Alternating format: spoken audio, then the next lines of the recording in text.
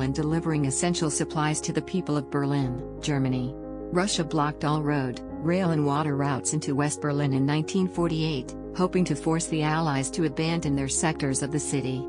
The Allies responded by airlifting supplies to West Berlin for more than a year until Russia lifted the blockade in 1949. Here are some of the things the U.S. did during the Berlin Airlift. Led the operation, the U.S. Air Force was the lead organization in the Berlin Airlift, and the overall commander was General Lucius D, who was appointed by U.S. President Harry Truman.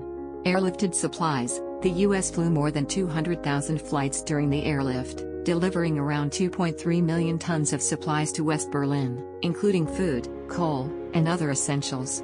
Built and operated airports, the U.S. Army Corps of Engineers built new airports and expanded existing ones to handle the increased traffic. The U.S. also operated two major airports in West Berlin, Tegel and Tempelhof.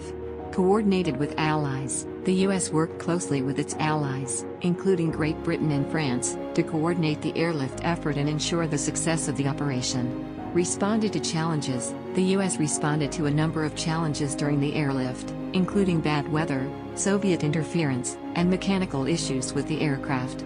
Despite these challenges, the U.S. and its allies were able to keep supplies flowing to West Berlin and prevent a humanitarian crisis. Overall, the U.S. played a critical role in the Berlin Airlift, which helped to demonstrate the commitment of the Western powers to the people of Berlin and to the principles of democracy and freedom. The Berlin Airlift, which was a massive humanitarian and logistical effort to supply West Berlin by air during the Soviet blockade, officially ended on May 12, 1949, after 11 months of continuous operation. This was when the Soviet Union finally lifted the blockade and allowed land and water routes to be reopened.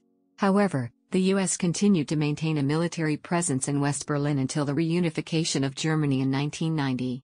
The Berlin Airlift is considered a major achievement of the Western Allies during the early years of the Cold War and a symbol of the determination to defend freedom and democracy against Soviet aggression.